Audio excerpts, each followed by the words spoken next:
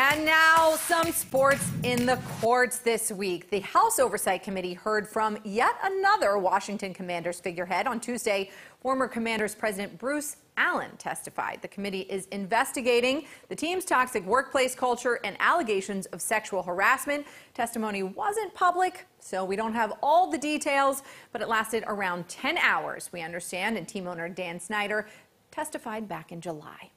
A class action sexual abuse lawsuit is leading a national cheerleading organization to shut down. That's the Rockstar Cheer and Dance, a South Carolina-based organization for teens and children.